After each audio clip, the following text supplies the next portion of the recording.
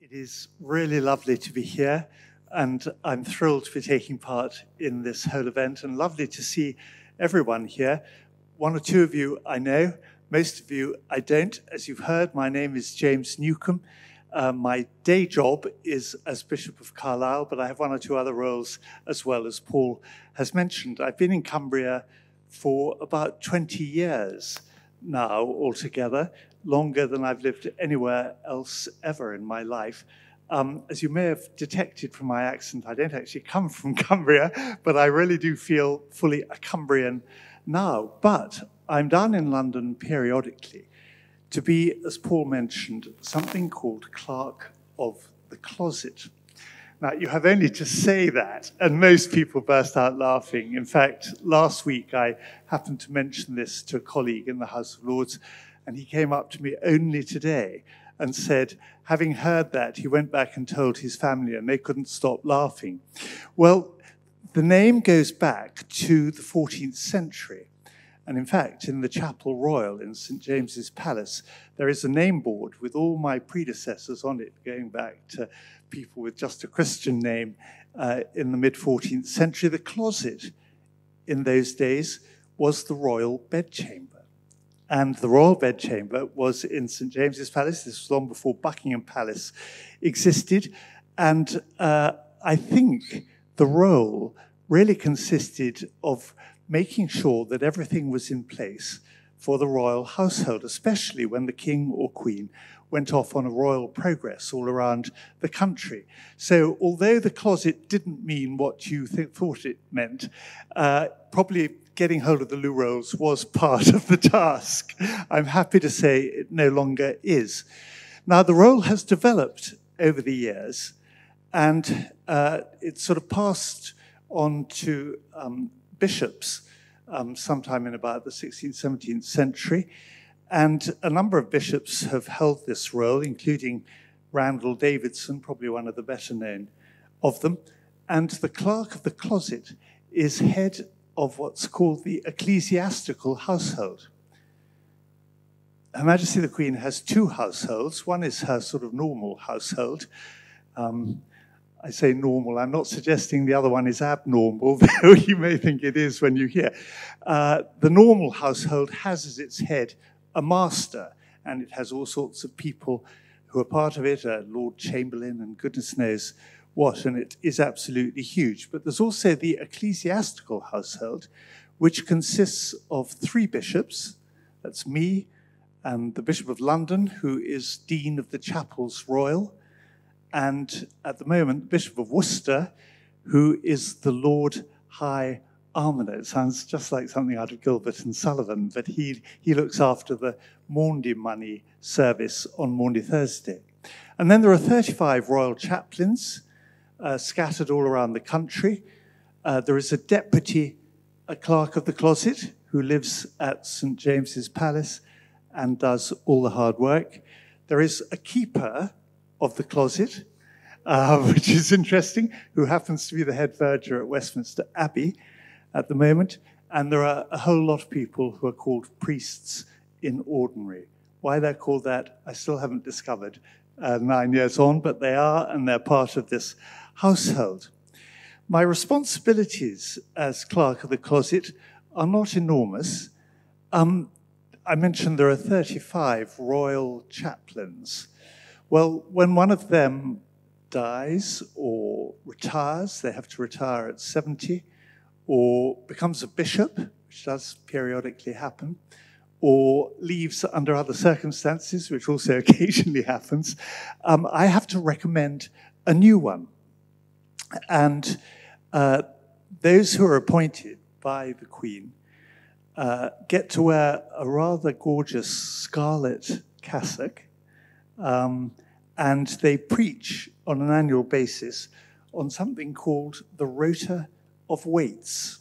Again, I have no idea why it's called the Rota of Waits, but there is a Rota of Waits, they're on it, and they preach at the Chapel Royal once a year. And we have gatherings of this rather exclusive little club all around the country from time to time, which I organize. When there is a new diocesan bishop and there are 42 diocesan bishops around the country. When there is a new one, part of my task is accompanying them when they pay homage to the Queen.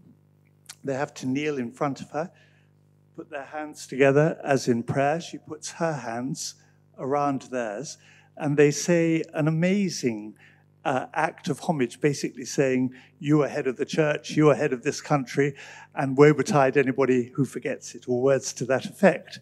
And it's very ancient, goes back a long way, and it's a very, very moving experience. Where I'm taking the new Bishop of Salisbury there on Thursday, a couple of days' time. Unfortunately, we have to do it by Zoom at the moment, which loses a certain amount of the kind of rather special feel, but hopefully we'll be back in person in the not too distant future. And then if anybody, such as Mark, were to write a book and dedicate it to the Queen, part of my task is vetting the book and making sure that it's suitable and would be acceptable to Her Majesty. That hasn't actually happened yet in the last 9 years, but I live in hopes. I get to preach at the Chapel Royal and the Queen's Chapel, the Savoy Chapel, Hampton Court, Chelsea Hospital, all over the place, wherever there's a kind of royal chapel. And part of my task, obviously, is praying for the Queen, together with all the other chaplains. As well as preaching, they pray. That's part of what they're there for. There are one or two perks of the job. One is the monumental salary.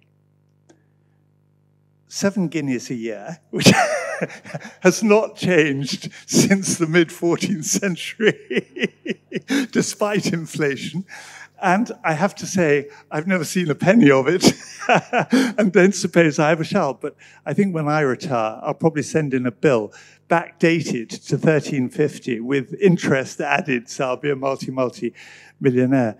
I get a pass, which lets me into any royal palace at any time of the day or night, which is fantastic. Not that I use it very much, but it's there. I get invited to garden parties in Buckingham Palace as sort of a member of staff, which is fun. And of course, the biggest perk of all is meeting the Queen herself. And just a very few words about her. There'll be more sort of question and answer a bit later on. So we'll be developing some of these things. But just the first 6 words which struck me as I was jotting them down, thinking about this evening. The first, of course, was her faith, her lively Bible-centered faith, which is what we're celebrating at this Platinum Jubilee event. Whenever one of these new bishops pays homage, one of the things they have to do is choose a Bible passage. And they choose a passage, and the Bible, which is on a sort of cushion, is open there while they're paying their homage. And when they've paid their homage, more often than not, and I warn them about this beforehand so that they're not totally taken by surprise, as often as not, the Queen will say to the new bishop, "What passage did you choose?" And then she'll say, "Well, why that passage?" And we get into a really interesting little Bible study on a verse or two from the passage that they have chosen. And that's just even more moving than the actual homage itself. And of course, her faith is right there up front in the fact that she attends church every week and innumerable references in her annual Christmas message. Second word was vocation.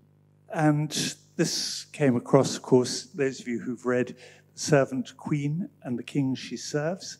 Brilliant. If you haven't read it, as Paul mentioned, 1 million copies sold.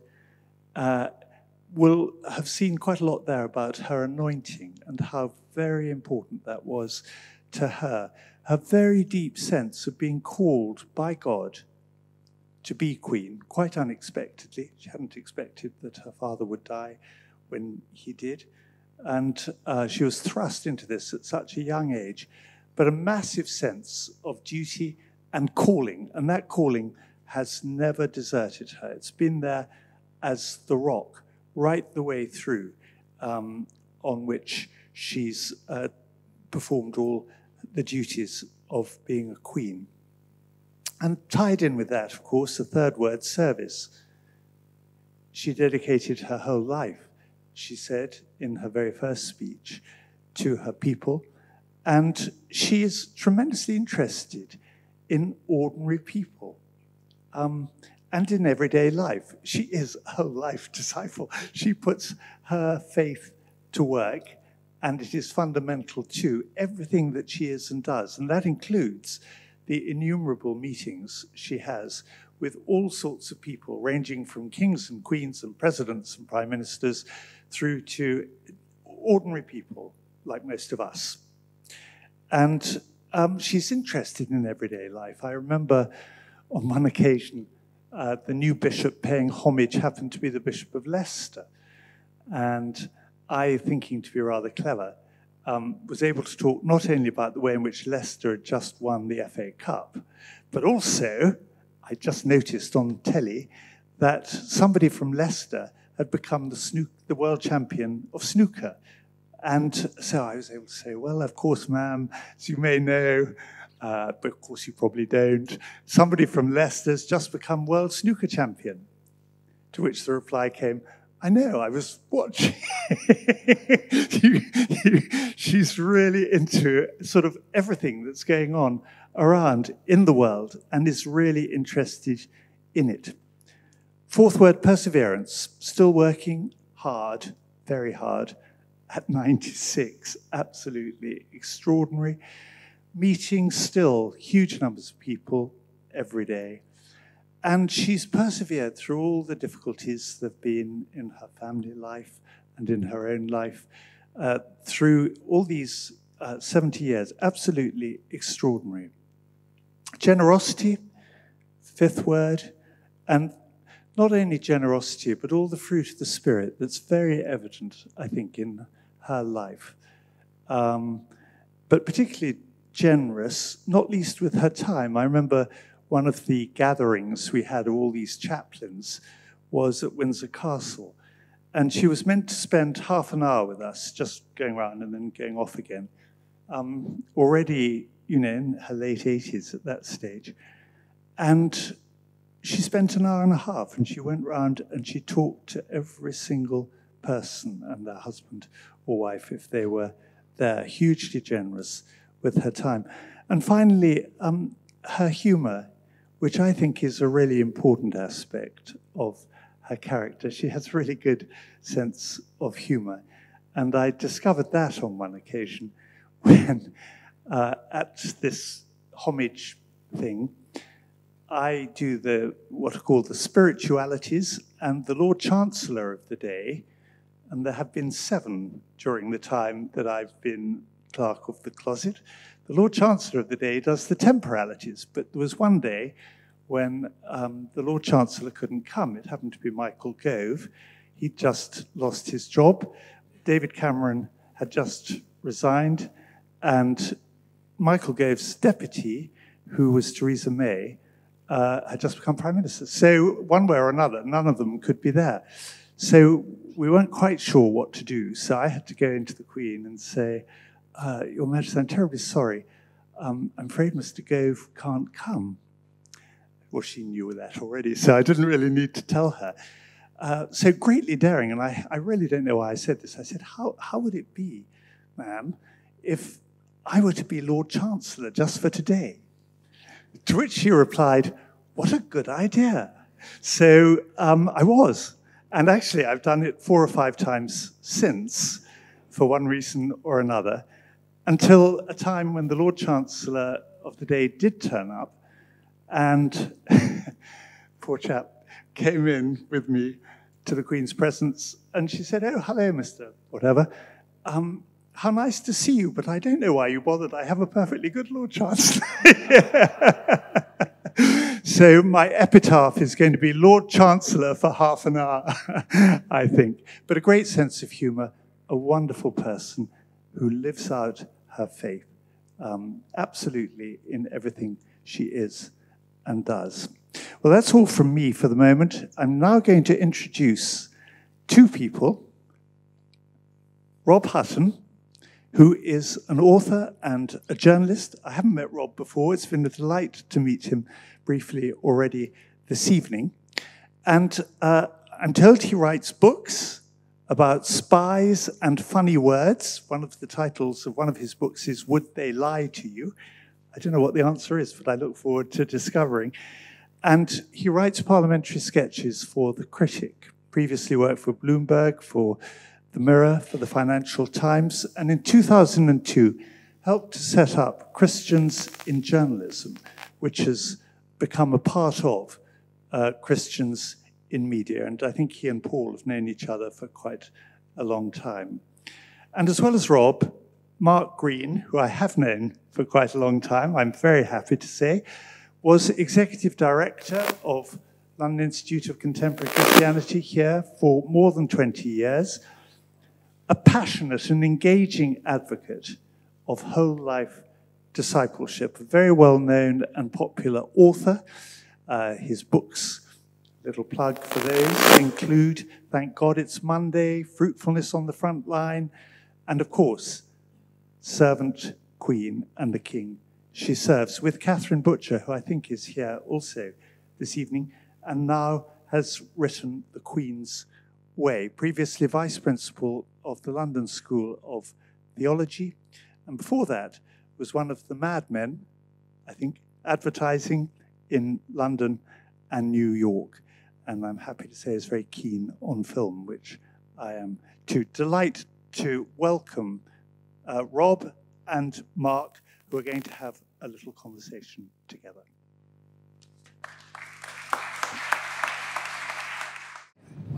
I have so many questions about the clerk of the closet.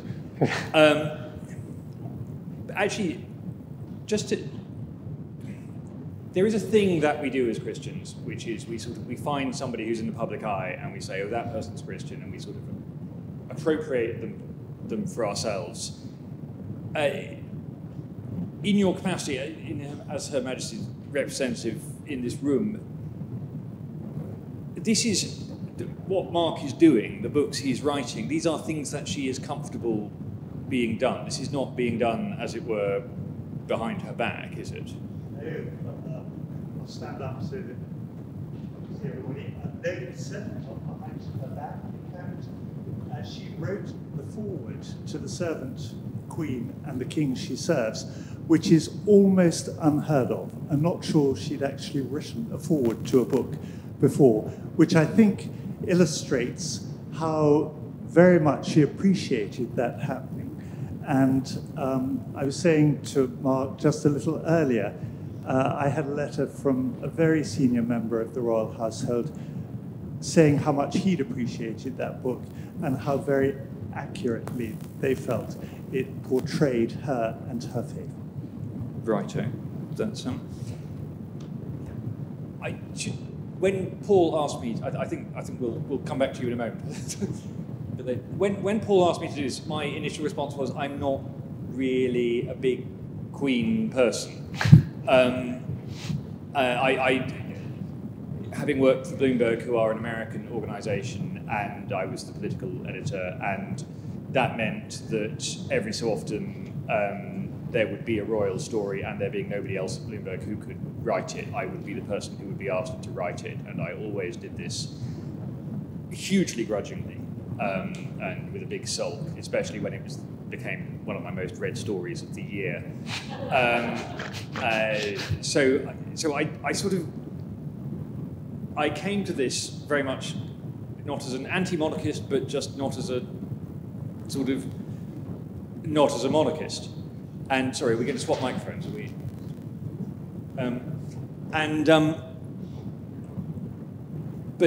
But Mark, I don't think your position was that different when you started this, was it? I mean, what was sort of your feeling Well, my feeling, hello everybody, fantastic to see you, lovely to see you, and thank you, Bishop. I just want to say to begin with that the Bishop may not have vetted the books that we've written about the Queen in order for her to have a dedication, though I would have given her one if I'd known that was a possibility, but he did vet them. So they are kosher, I think, that would be fair to say. Yes, no, I mean, I think the story is a simple one. I mean, I suppose it was 2015. I think I was appreciative of the Queen. I thought, you know, she's a good egg, and I listened to the addresses from time to time. But the way that it came about, for me, was that I was at home. I'd written a book called Fruitfulness on the Front Line, which is about being Christian in ordinary life and the rich possibilities of that. And I was sitting at home, and I was kind of talking to God. I hesitate to say that I was really praying, but I was kind of talking to God, which I think is also prayer. And I was saying, wouldn't it be great if there was somebody who was actually in the public eye who lived out this framework that we've developed? And quick as a flash of lightning or thunder or whatever, it came to me, and the Queen. And I was frankly, a bit shocked by this. I think, really? But it came, I guess we've all had bright ideas before, and I've had a few, and a lot of them haven't turned out to be so bright. But this one came with a kind of force. And in Isaiah, it talks about, you know, God spoke to him with a strong hand. It came with a kind of force. And I began to think about it, and I realized, you know, does the Queen model godly character? Well, we've heard from the Bishop, well, yes, she does. You know, patience, kindness, generosity, a certain joy in life. Does she do good work, which was the second criteria we had for, you know, the godly disciple in everyday life? Well, absolutely. Does she minister grace and love? Does she go the extra mile for people? And there's all these stories of this. Does she create a culture around her? Well, you know, the stories of the way the royal household has operated over the last 70 years are really almost overwhelmingly positive. And she's also done something called the Commonwealth, which we may come back to. And then, you know, does she stand up for truth and justice? And you suddenly think, well, she's spoken on disability, she's spoken on children, she's spoken on oppressed women, I mean, she's spoken on all these things in her speeches. And does she share the gospel? Yeah, well, 6 out of 6. And I thought, my goodness. And so what I felt was, I felt a weight to get this message out. And I was similar to you. I probably was a monarchist, as it happens. I'm prepared to admit that, and I still am. But to get this story out, and then by an extraordinary series of events, a book was published in record time. I mean, some people know the story, but it was an extraordinary thing. And there was just because something happens quickly doesn't mean that the Lord is behind it. Just because something happens slowly doesn't mean that he's against it. But this was a series of really extraordinary events that propelled that forward. And there was that sense of God really wanting that message out. Yeah. Now what you've done for this book is you've gone through her speeches. Now, to talk shop for him, the Queen never gives interviews. She basically never says anything. She's a sort of journalistic black hole. And when we did the Scottish referendum, she made one remark that she hoped people thought carefully before they voted, and those words were analysed to death on both sides of the border. During the Brexit referendum, the Sun claimed that they spoke for the Queen. It's not clear whether the clerk of the closet signed off that front page. But basically, she's a complete enigma, except once a year, when she talks to camera for 5 minutes, and it is her. It is her. I mean, I think what we know is that lots of her other speeches, including the Queen's speech, obviously, are written by other people. But this she writes herself, and like most writers, she asks on people's opinions. She would, often ask Prince Philip in the past or her private secretary. But it's not going to the Prime Minister. It's not going anywhere else. It's her words. It's her thoughts. Yeah. So it's the closest thing we get to her authentic voice, talking about what she wants to say to the country. And if you don't watch the Queen's speech, which I prepare, not the Queen's speech, I watch all the Queen's speeches. If you don't watch the Christmas speech, what you get is the version that is sort of mediated through the papers, Yeah. which tends to be, well, I mean, I'm not going to apologise for this. We find the newsline. So for the most recent one, it was inevitably, it was the first 2 or 3 minutes where she talked about Prince Philip and the impact he'd had on her life, and it's incredibly moving tribute. And that's the newsline. And if you sit and you read them and you go through them, the last minute is often quite interesting as well, isn't it? Yeah, I mean that would be the case. Yeah, the last couple of minutes. Yeah. And what did you find then when you did this sort of this analysis? Well, quite a lot. I suppose the first thing that really struck me is that when you look at, say, she's got usually no more than 650 words, which is not that many. The longest, I think, are just over 750. The total of 69, 70 speeches is 45,000 words. So do the math, as they say in America. It's 650 words. So it's not that many. But when you actually put together all the things that she actually says that either have a Christian worldview, which is almost all of it, or are specifically about Jesus, then you're looking at a sort of, it's longer than Ephesians, put it that way. It's longer than Ephesians and Colossians and Philippians put together. You've actually got quite a lot of what she says. And suppose, I mean, that's a bit of a broad question. I'm not quite sure how to answer. Well, okay, so this hasn't. There is a pattern that emerges. There is a pattern in the sense that certain themes come through, and they come through, some of them consistently. So I've done some analysis of, how often she mentions peace, which is an awful lot. How often she mentions the marginalized or looking after neighbors, which is a huge amount. How often she mentions Prince Philip, which is 1 in 3. He gets a mention, not at all in the 1970s. Who knows what he did wrong? And she stopped calling my husband in around about 1968 in the Christmas speeches. And I don't know what that was either, but after that he was Prince Philip. And then you've got, as a pattern, you move, if you like, in the speeches from what you might call a third person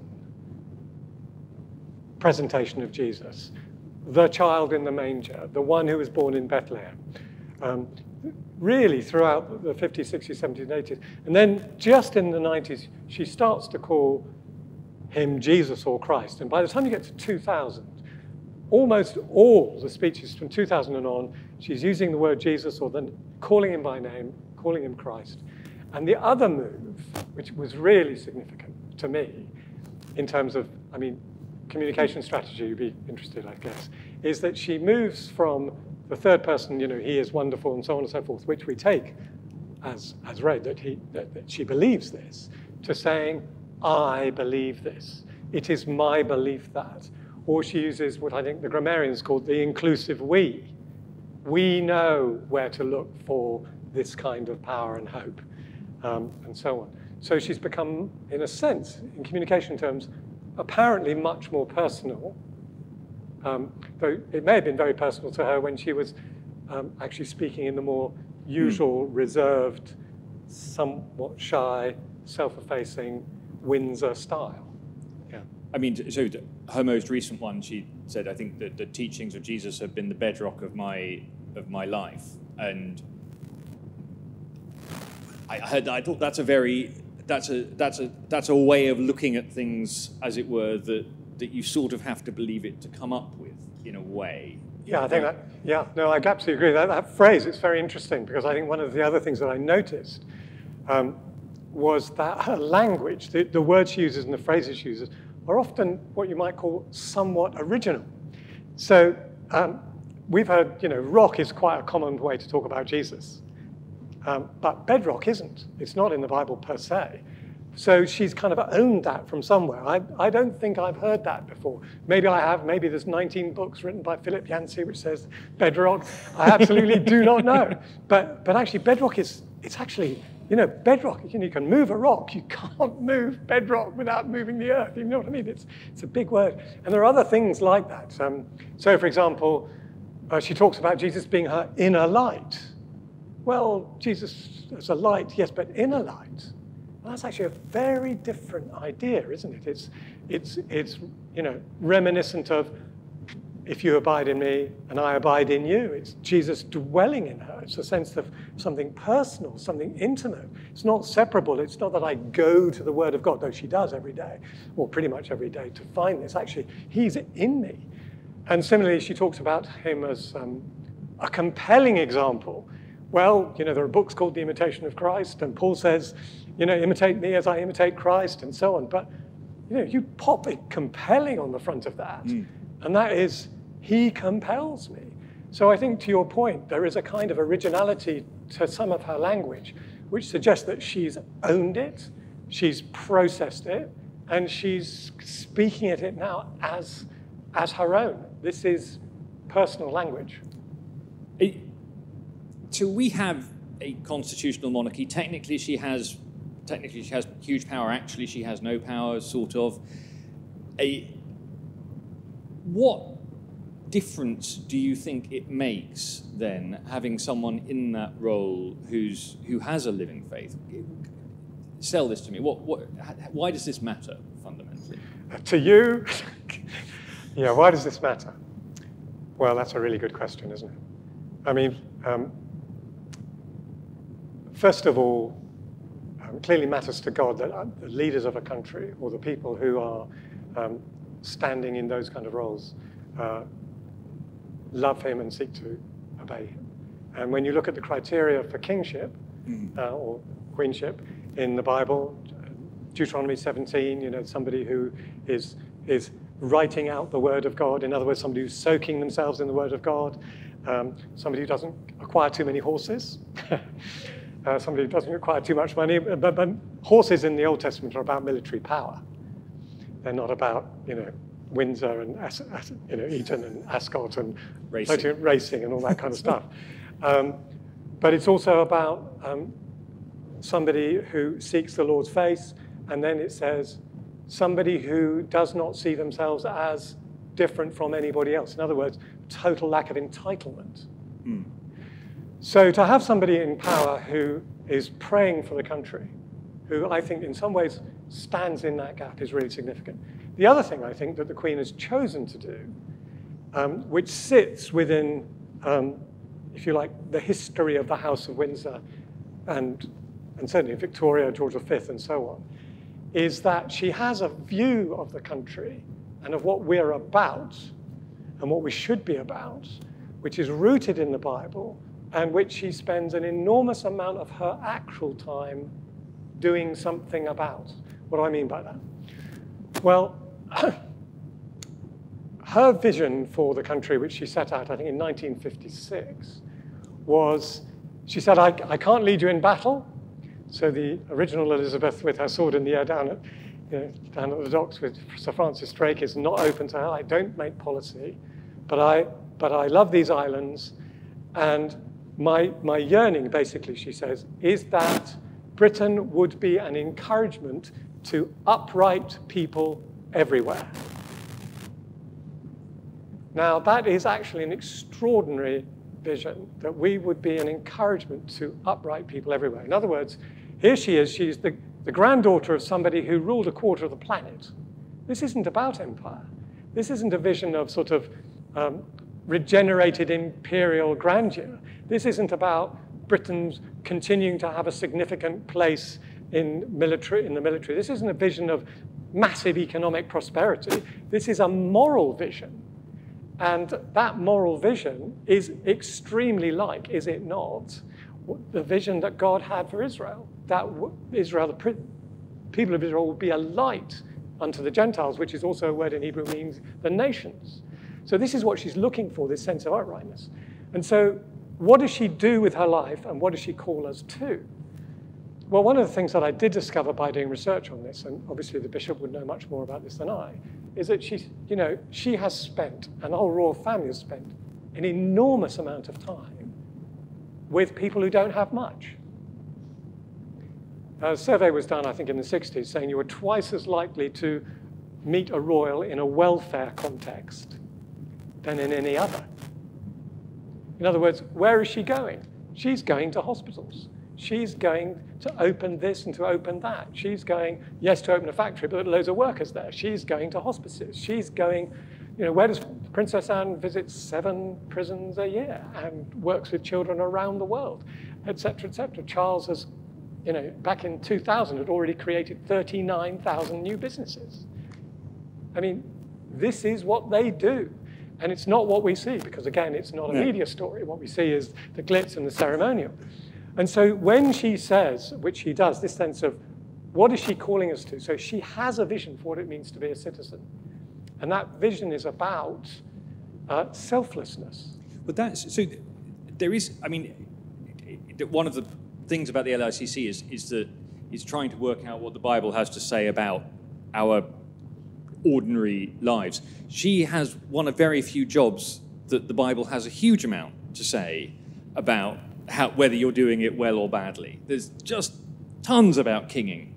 Do you see that? How do we see that? Well, there is tons about kinging, but actually when you begin to look at it, the Bible actually makes it simple for them. Go on. So Deuteronomy makes it very clear. These are the things you want to do. As I said, you read the Bible, you imbibe it. You don't seek to acquire massive military power. You don't seek to acquire wealth. You don't marry too many foreign women, and so on. And then when you get, arguably, other than David, the description of Hezekiah, who is described as there was no king like him before or after. What does Hezekiah do? Well, it says of him is he trusted in the Lord. He sought his face. And then it says he clung to the Lord. And the word in the Hebrew is davak, which is cling or cleave. In other words, it's the same word used of marriage in Genesis. Man and woman, he shall cleave to his wife and she shall cleave to him, and so on. So does she do those things? And the answer is yes, she does. And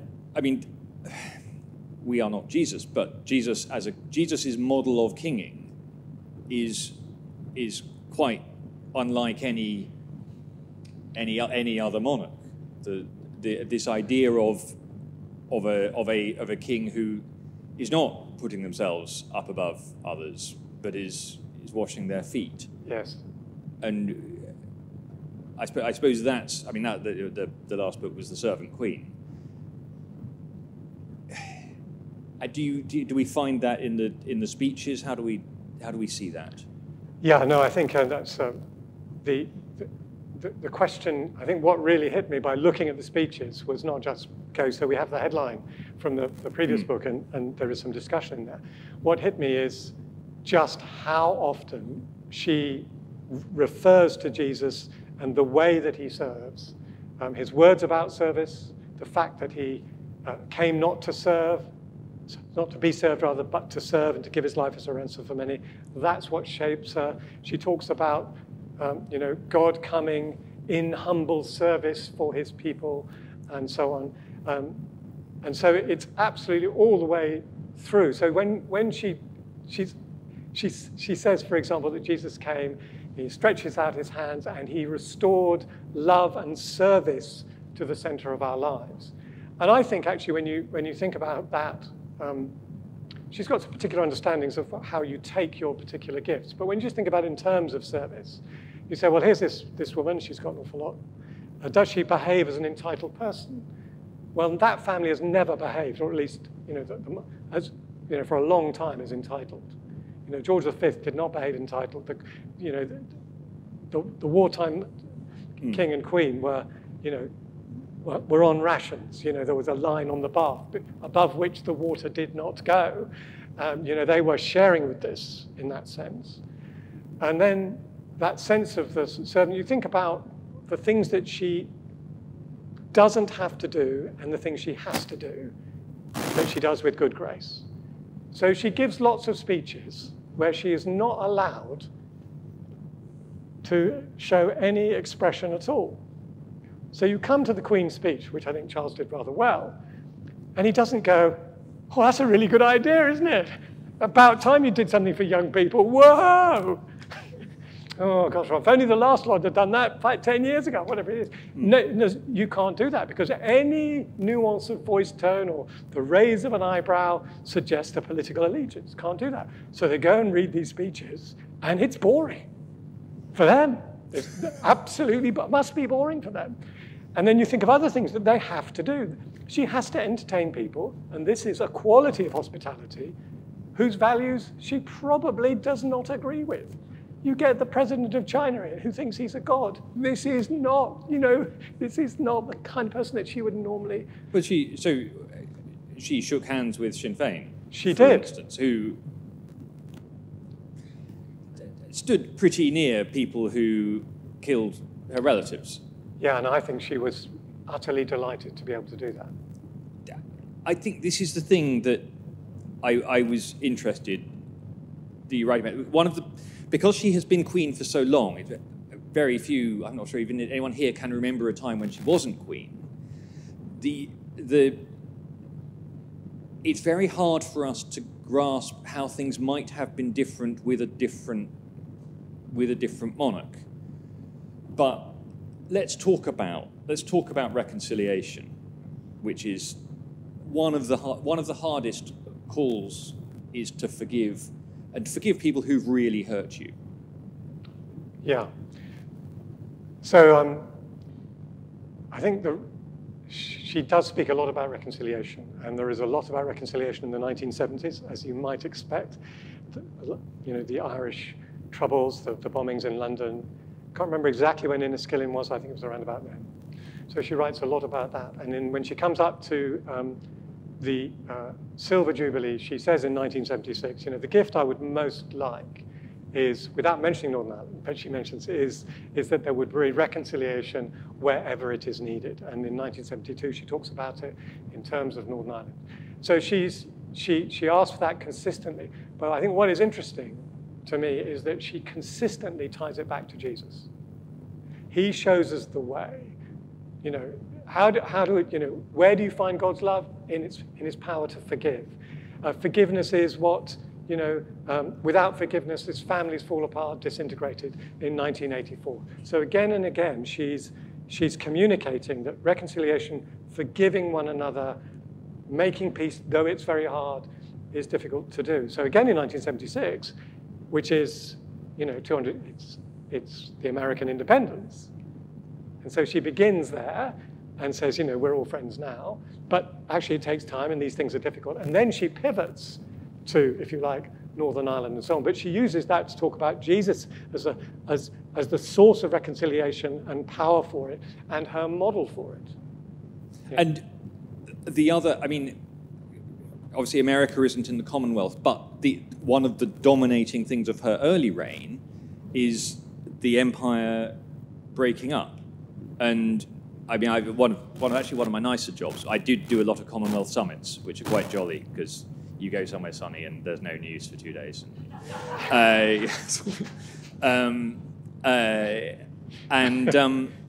What's interesting about those is the extent to which we have somehow managed to stay friends with people who have every right, really, to not be friends with us. No,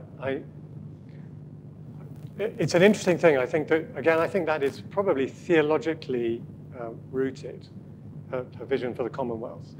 And that is, so as you say, these 70 countries or whatever it was then, it's now 54 in the Commonwealth, but we had all these colonies, territories that we had essentially exploited.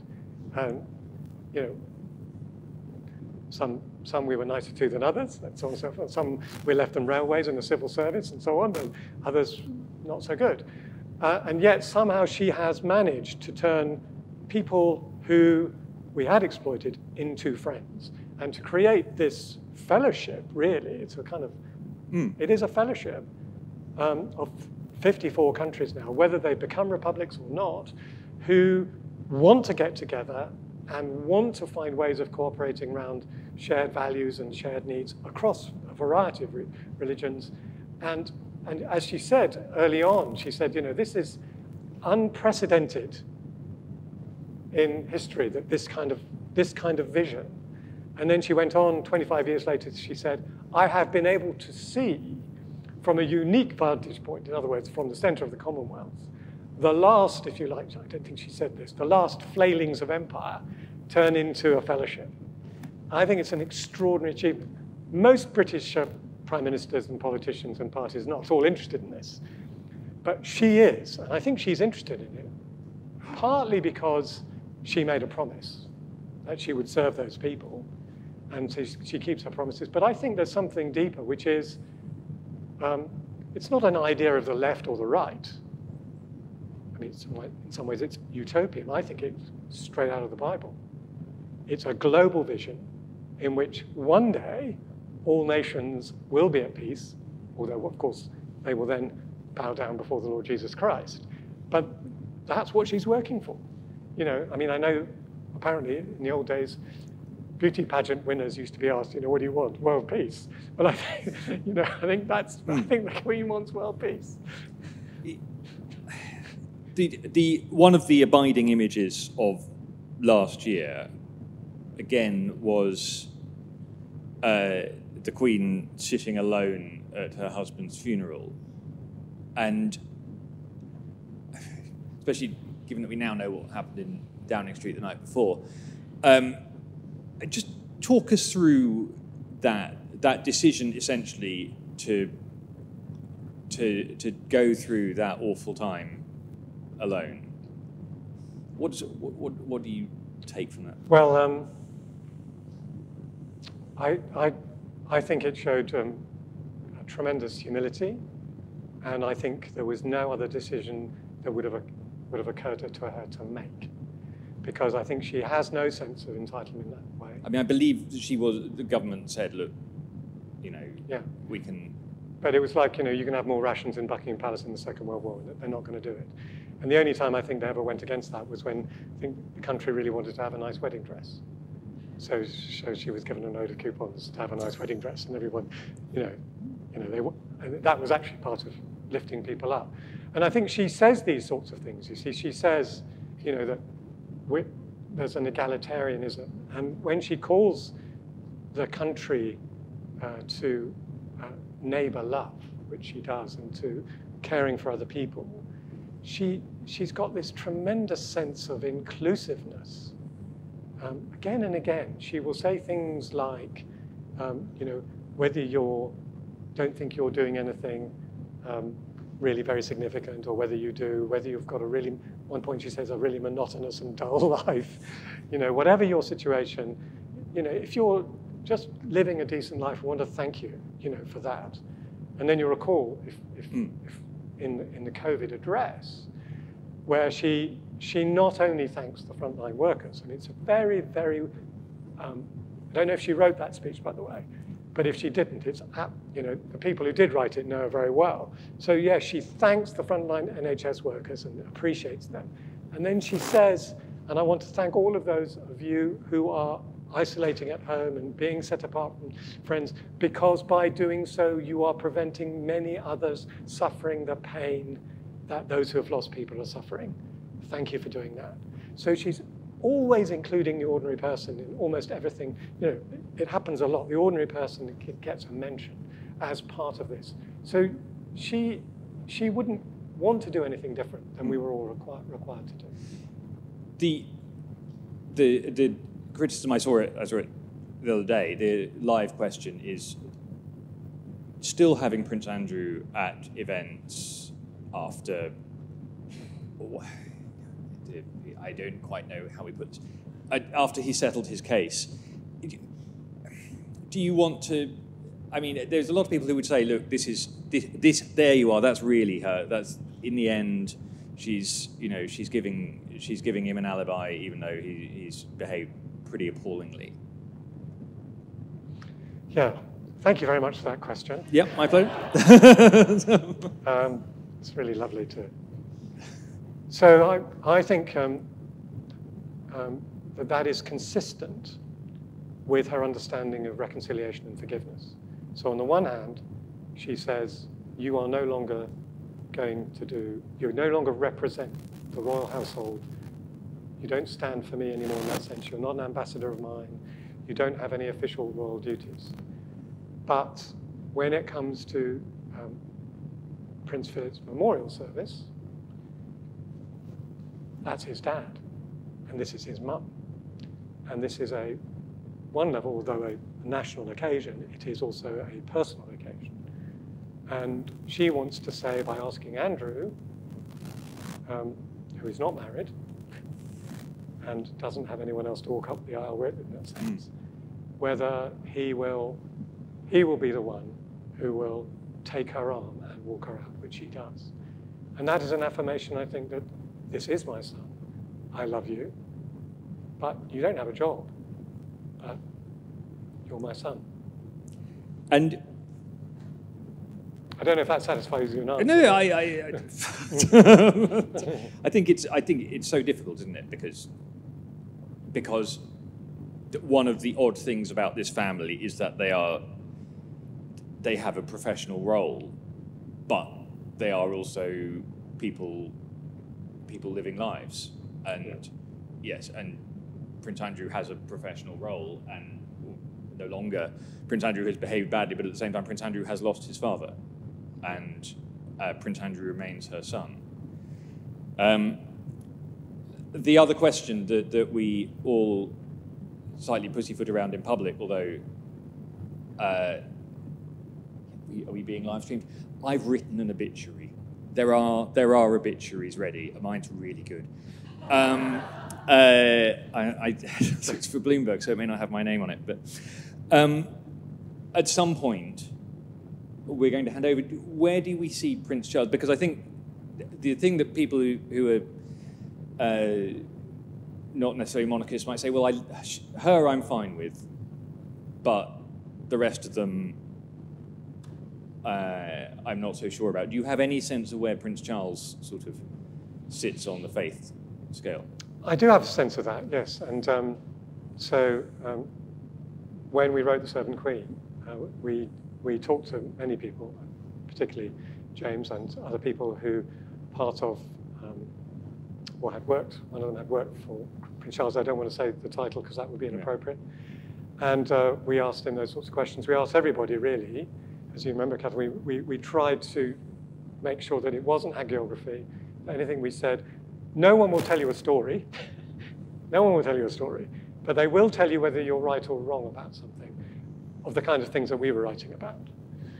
And this question came up. And I think the first response from this person was that Charles was misunderstood when he was talking about Defender of Faiths.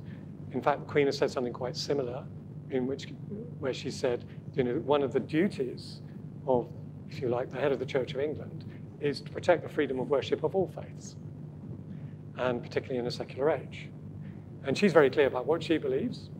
And the second thing the person said is that a little bit like, and people differ on these things, and who are we to know the parts of people, that Charles has a genuine faith, and he's unlikely to be a Pentecostal.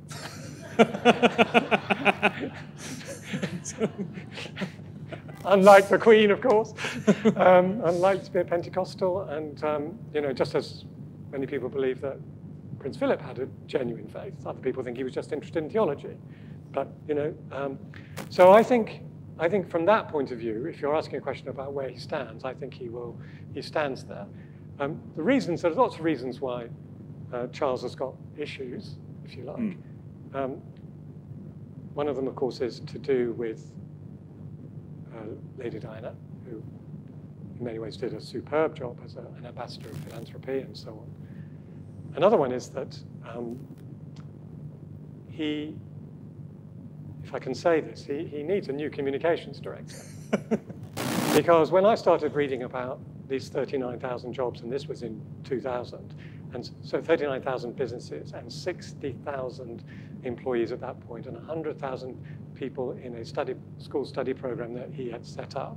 And then and actually the Prince's thing was done with his own money, and then somebody in our team, his band, still do practice in a room that was set up by the Charles. And then and Ian Bradley, who wrote a book on the monarchy in 2002, said he is the supreme example within the royal family of somebody committed to public service and to charitable work and to effectively generating good things for the young and for business.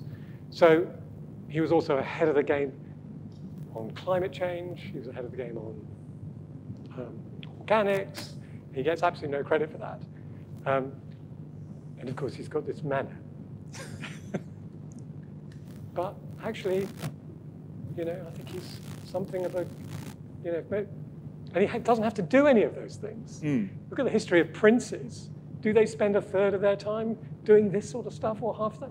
No, they don't. It's a choice. So whether this is merely nominal Christian social action or it's heartfelt Christian social action, he's made an enormous contribution to the country. It was estimated in 2002 that he contributed 12 billion to the UK economy through his initiatives, which is quite a lot. It's not bad. So we're going to take a break for a moment, and the idea is, this is the moment in church that my wife hates, where we're going to ask you to talk to your neighbours and decide what I should have asked. And then we'll open it up to the floor, and you can all throw some questions in. I've been listening, and what you've been saying has been really interesting.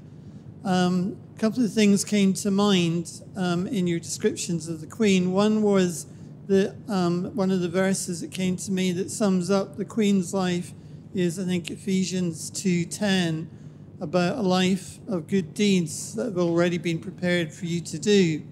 And I must admit, I think the Queen has been doing good deeds since the day she took the crown.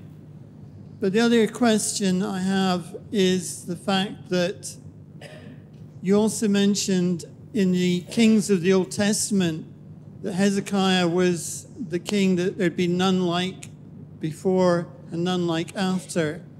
And I do worry that I'm hoping that that won't be what is said about Queen Elizabeth, because I think as Christians in the nation, we should also be praying for the next heir to the throne, not only the one who takes over from Elizabeth, but the ones further down the line, because we've got a responsibility as Christians to pray for those people. And often, having come from Scotland, I realise that many of the Church of Englands I've been in don't seem to pray for the Queen as much as I thought they would, based on the old prayer book system. So I just wonder if you have any thoughts on that. I think you should address that to the good bishop and ask him what he's doing with his clergy.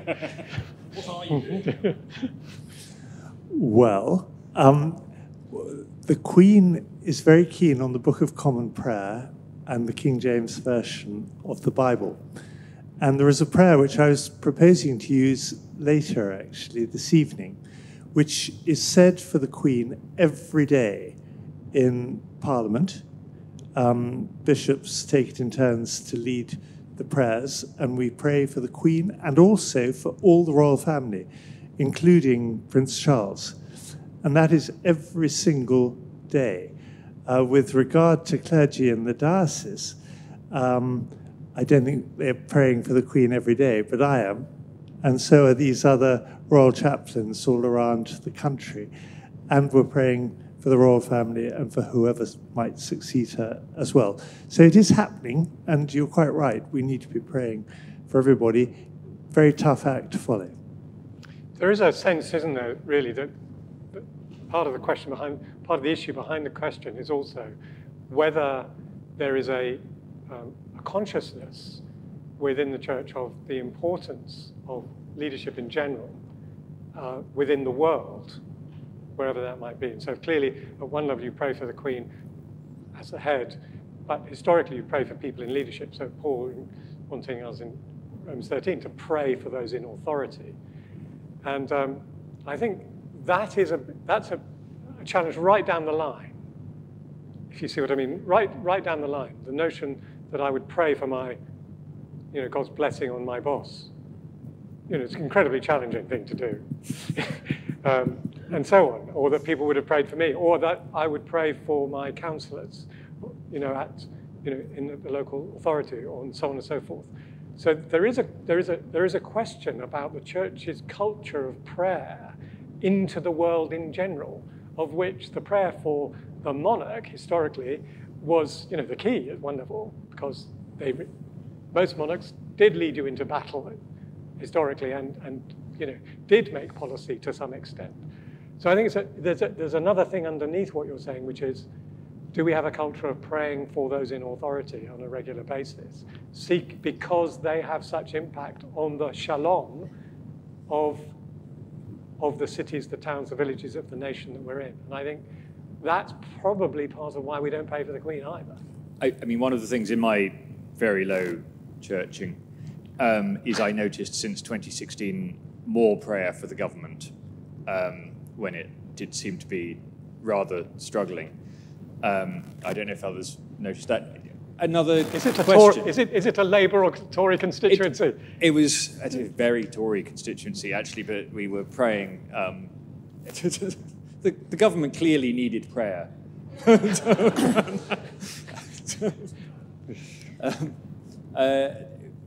Julia.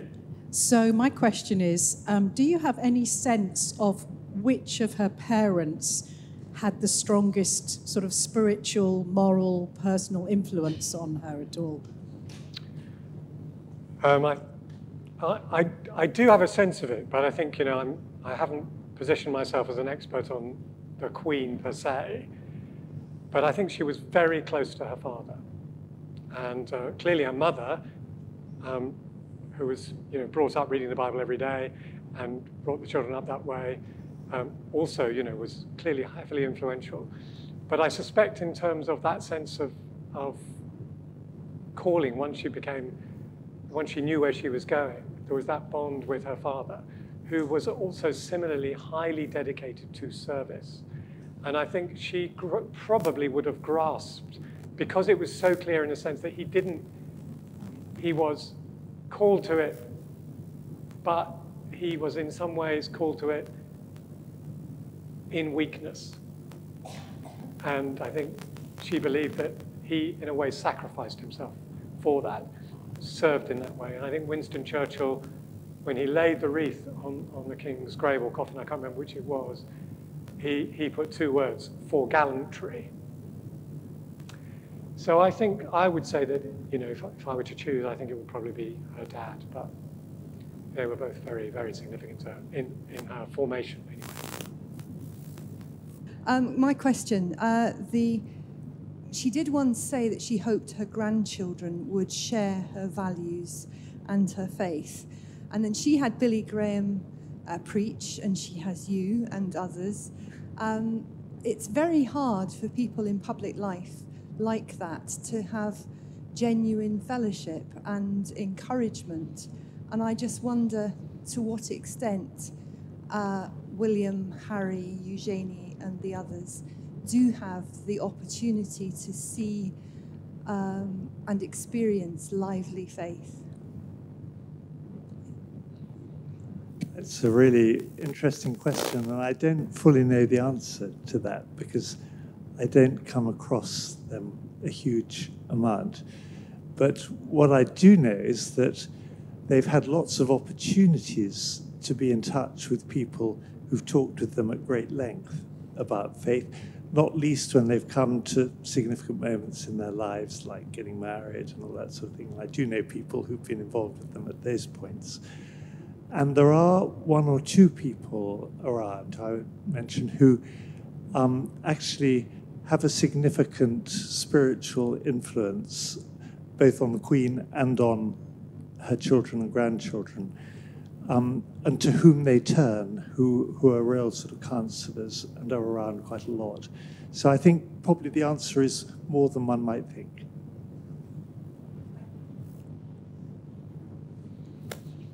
Prince Charles has been heard to say, I don't want to be head of the Church of England. That was right. And also various things. He doesn't seem to have faith of it at all. I wonder, have you any evidence, and have I remembered that correctly? Yeah, you're going to get that one too. Right. There was a time when there was a whole thing about defender of the faith, wasn't there? And he said, well, no, I'm defender of faith. And I think that's because of his very keen interest in interfaith dialogue. But for those I know who, I mean, obviously I've come across him periodically, but for those who do know him very well, he has much more of a faith, I think, than one might imagine, a Christian faith. And I don't think now would say, I don't want to be head of the Church of England. I think he'd have changed from where perhaps he was a little while ago. So he, I think, would definitely call himself a Christian, but is keen to engage with people of other faiths as well, and share certain spiritual values with them. And that's, I think that's where he stands. Does it, obviously, historically, we've had lots of heads of the Church of England who were not really very Christian at all, insofar as anyone can tell, but we can tell. Does that trouble you as a bishop? Is that the sort of thing that would worry you, or? I think we've been. I can't remember a time when the Queen has not been head of the Church of England. So in a sense, I haven't experienced that. If it were the case, actually, the way it works with the Church, it's rather like with the government. It's more influence than power, and if somebody was not keen on the Christian faith and didn't have a particular faith themselves, well, A, I think probably they wouldn't take it on. But B, I don't think they'd be able to do much damage, if I can put it like that. Whereas for somebody who is a Christian, as the Queen is, and is head of the Church, she's able to do an awful lot of good. Any more? I have one more, which is, we started this talking about your work at the LICC, and your mission, as it were, is to ordinary people who are struggling to live Christianly in ordinary lives. And we have spent this evening talking about somebody who does not have an ordinary life and is not an ordinary person. What actual use is any of this to us? Well, thank you for that. That's it's always good to get your rude. I got a cupcake. Yeah, you got a cupcake, and you can walk out of here. Thank you very much. Yeah, no, it's a good question. So the point, I think, about why I was interested in the Queen was, first of all, as I said, God told me to be interested in the Queen. He told me to be interested in the Queen because she displayed certain ways of behaving which we see in the Bible within her own calling. So she's got a particular calling. And the first point about that is that the Queen embraces her calling. And we've all got that choice. Are we going to embrace our calling or not? This is where God has put us, in this place, at this time, with these people. Am I going to go, I don't really want to do that. I think that's not, no, forget it. And we've seen royals have done that. She's embraced her calling.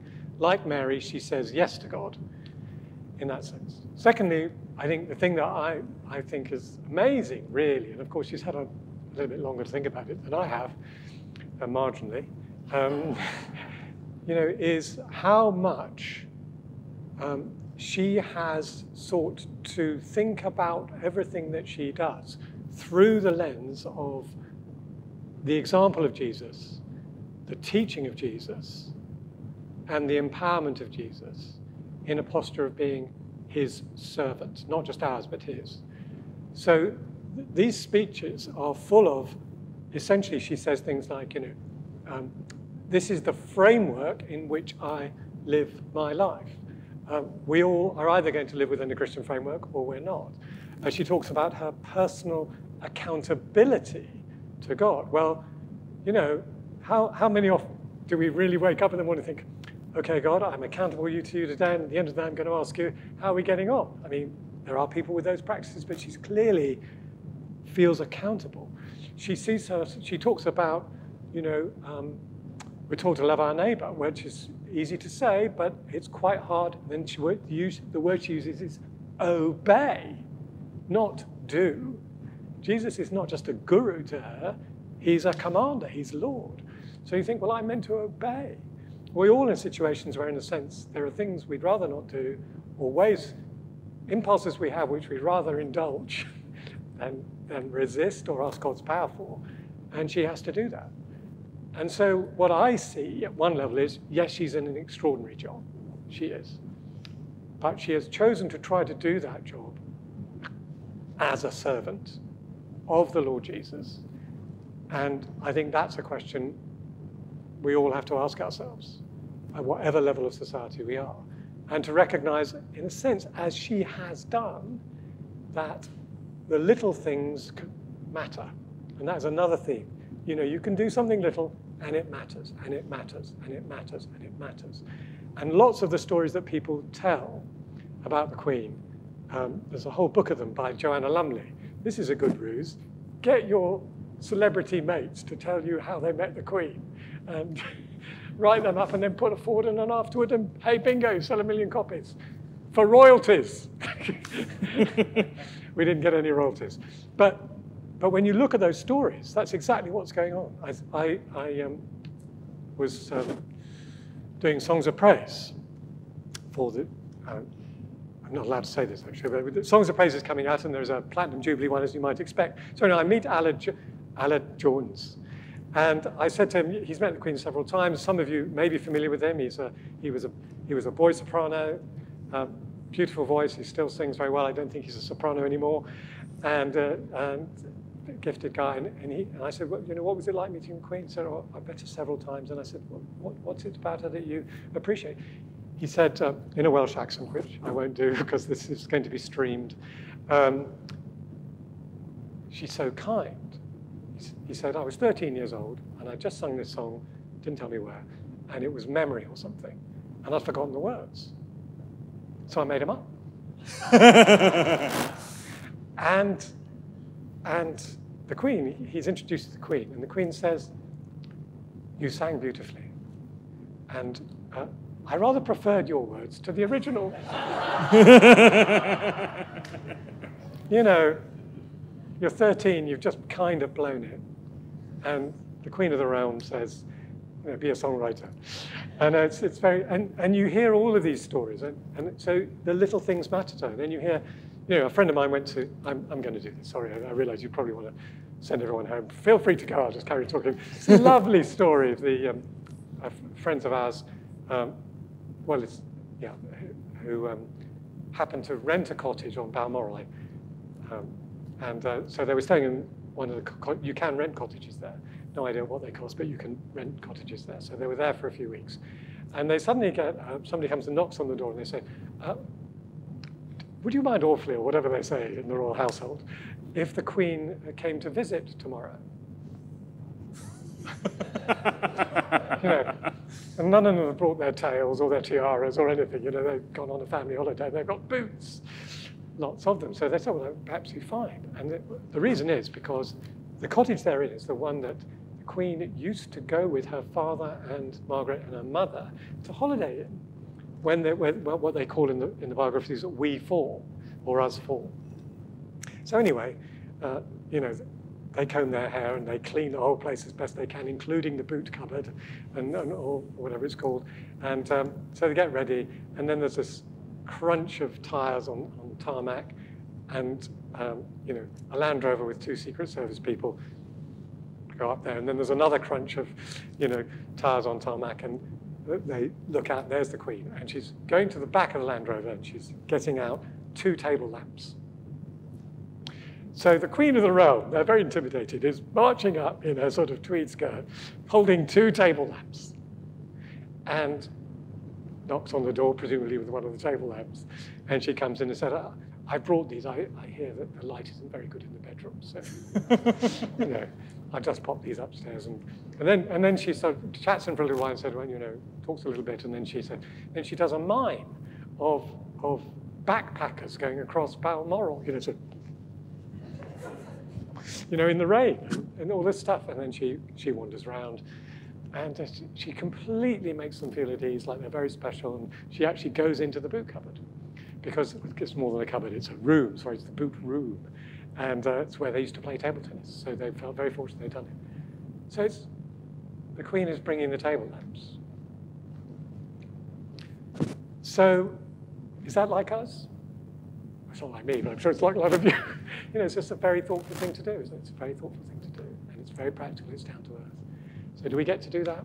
I think we do. So we too can live kindly and serve. Thank you, Mark. That's been really interesting. You've sold me a bit of the Queen. Yeah, sort of 10%. 10%. It's been really interesting. Thank you very much.